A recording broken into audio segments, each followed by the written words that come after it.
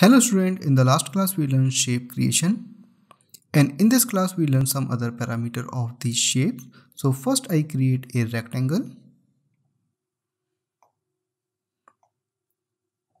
Rectangle is created.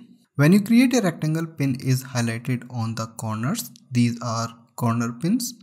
By default all the pin are selected. If you click and hold on a pin and then drag inside, these corner convert into a rounded corner like this. And if you click on this point and drag outside, these rounded corner convert into a sharp point like this. If you want to provide roundness on a point, so first select that point. I select this point. Now this point is highlighted with thick line. It means it's selected.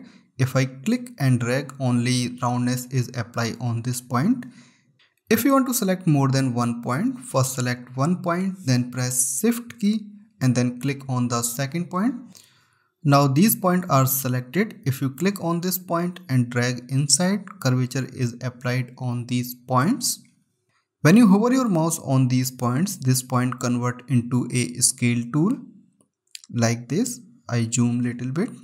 And you can scale rectangle inside or outside like this, or you can also use these points also like this.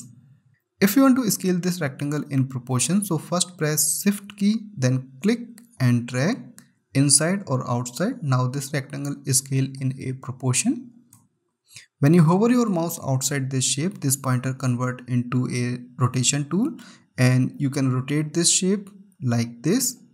And by pressing Shift key, you can snap this rotation on the 45-degree angle like this. Now I double click on this round pin.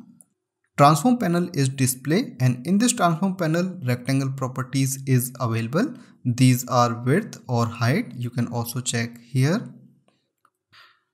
When you hover your mouse on these value and then scroll, this rectangle will scale up or scale down like this. And if you want to rotate your shape, click on this small arrow and choose any preset like 30-degree or 45-degree. I reset this again to 0. And in the bottom, these are corner properties. By default, round property is applied. But if you click on this arrow, you can choose invert round pattern, chamfer pattern like this. Now I create a polygon. So I right click on this rectangle and choose polygon. Then press Shift key and then click and drag.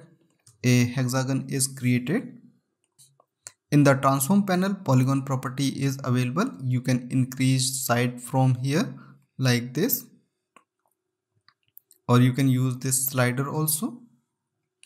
And if you want to rotate, you can choose these preset value from here like this. And this property for roundness, by clicking on this point, you can provide roundness on these corners. When you click and drag inside, a roundness value is applied here, or you can change from here also like this.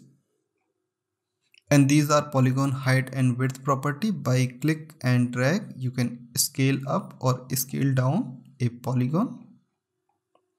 Now I create a star shape. So I right click and choose star tool and then click and drag, press Shift key to align from the baseline. In this star, there is no point to provide roundness on these points. Now I switch to selection tool. Rotation pin is still not available. If I select a polygon, rotation pin is available and I can modify this. If I select this rectangle, I can modify this also, but there is no rotation pin is available.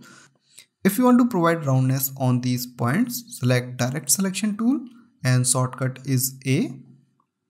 Rotation pin is available. By click and drag, you can provide roundness on these points like this.